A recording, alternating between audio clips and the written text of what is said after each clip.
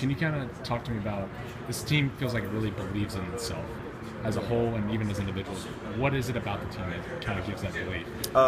Well, as a group, as a team, we kind of come together. We try to come more together than last year. We kind of felt like we weren't as tight-knit as we could be.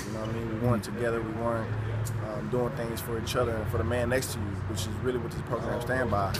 And we're really doing that now. In the spring, we just got to keep it up. Yeah. How does that newfound camaraderie, kind of team spirit, how does that set you guys apart in the Big 12 and on the national scale? It's going. You see those teams that go to the playoffs and that go to those playing the national championship. That's what you see that that team camaraderie, and they play together, they play for one each other, and they lift everybody else up. And that's what we got to do as a team, and just individually, we got to want to help the person next to us, and even offense and defense don't matter. We just got to be able to do that. So what are your guys' expectations for the upcoming year? We expect to dominate, man. Hands down. From the first game, we're not taking nothing lightly. We just got to go out there, and we're doing it right now. A lot of enthusiasm, a lot of, competitive.